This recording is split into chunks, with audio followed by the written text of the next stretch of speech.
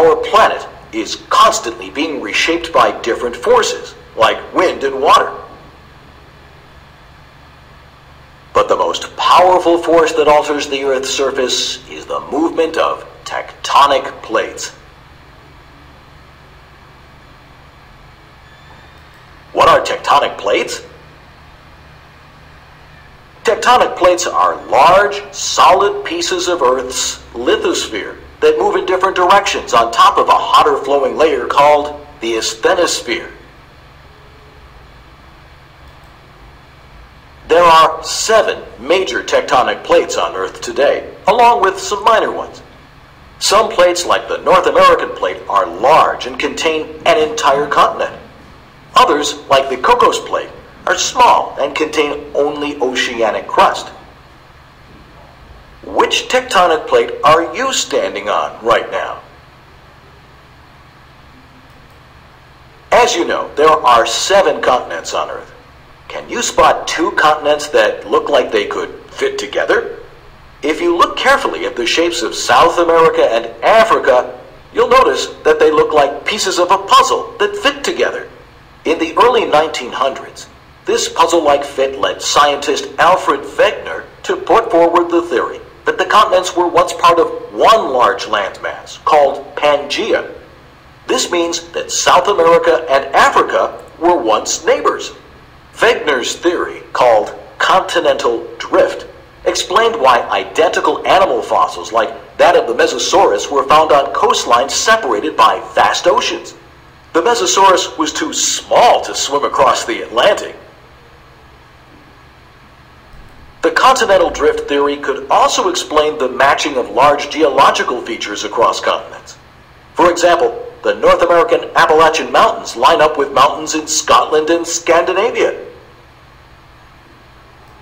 Leading geologists questioned Wegener's continental drift theory because the theory didn't explain why the continents moved. It was only the ocean floor explorations of the early 1960s that continental drift theory was verified. These explorations led to the discovery of magma oozing up in the middle of underwater mountain chains, known as mid-ocean ridges, to create new ocean floor. This process was called seafloor spreading. Seafloor spreading occurs when tectonic plates move away from each other and create a gap in the Earth's crust. Magma rises up and fills this gap, creating new oceanic crust. The age of the ocean floor is an important piece of evidence that supports seafloor spreading.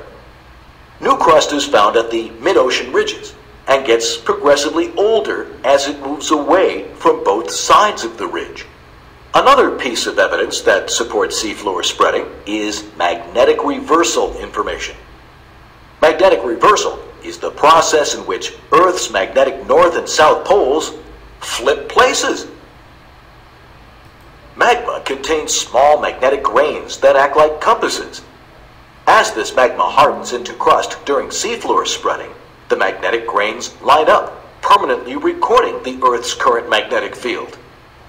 This magnetic information is carried with the ocean crust.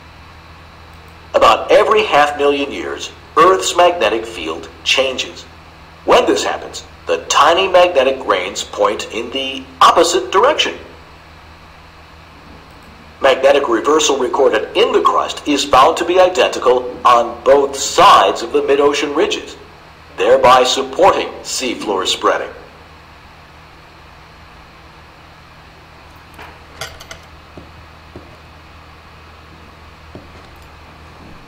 Seafloor spreading, in turn, was the first positive proof that there was a force strong enough to move continents. This was just the thing needed to verify Wegener's theory of continental drift.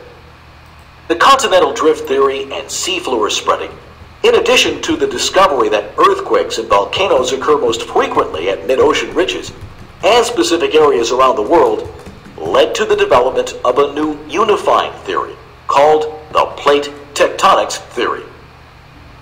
The plate tectonics theory explains how Earth works.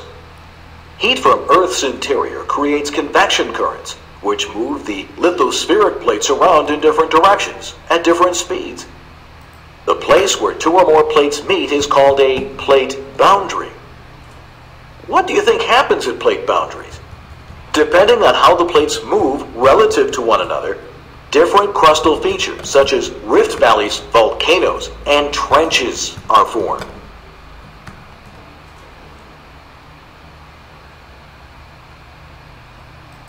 Plate boundaries can be classified into three groups depending on how they move relative to one another. A divergent boundary is the place where two tectonic plates move away or spread apart from one another. The majority of divergent boundaries are located at mid-ocean ridges where seafloor spreading takes place and new crust is formed. If seafloor spreading results in the formation of new crust, why isn't Earth getting bigger? At the same time new crust forms, older oceanic crust gets pushed down into the asthenosphere, creating deep ocean trenches. The heat in the asthenosphere causes the rocks of the ocean plate to melt. By melting away some of the oceanic plate, the Earth balances out the new crust being formed by the seafloor spreading. But not all divergent boundaries are found in the ocean. When two continental plates move apart, a fault develops on the Earth's crust. Faults are cracks in the Earth's crust that tilt slightly outward from one another. As the plates continue to separate, the land between the faults can sink down to form a rift valley. Sometimes magma can seep up and fill the cracks in a rift valley, forming a new continental crust. The best example of this is the Great Rift Valley in Africa. Fault block mountains can also form at divergent boundaries. These sharp, jagged mountains form when a large amount of tension is created on Earth's crust as the plates pull apart. This tension breaks the crust apart into large blocks that drop down relative to one another. The Sierra Mountains in California are a great example of fault block mountains. Convergent boundary is a place where two tectonic plates move toward or push against each other. What do you think happens when two plates push against each other? Two continental plates converge, they can squeeze together and force the crust upward. This leads to the formation of folded mountains. Folded mountains are just like rumples in a rug being pushed together. The highest mountain range in the world, the Himalayas, is a result of the Indian plate colliding head-on with the Eurasian plate. What do you think might happen when a continental plate pushes against an oceanic plate? Oceanic crust is denser than continental crust. Therefore, when an oceanic plate converges with a continental plate, the denser oceanic plate slides beneath the lighter continental plate into the asthenosphere. This region is called a subduction zone. In a subduction zone, the tectonic force that pushes the plates together is so strong that it causes the plunging oceanic plate to pull some of the continental plate down with it, forming a trench or crack in the ocean floor. Subduction zones are also where most of the world's volcanoes form.